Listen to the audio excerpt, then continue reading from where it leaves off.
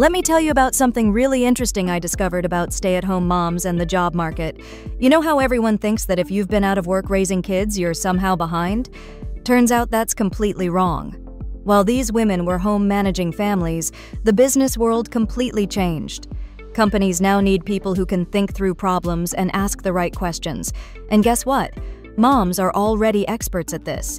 Every day they solve problems, like figuring out why a kid is melting down. That's what businesses pay for: problem solving under pressure. There's a program called U2XAI Academy that gets this. They created a course for women returning to work. No coding required. They teach you to use AI tools to solve business problems. You ask the smart questions while AI does the heavy lifting.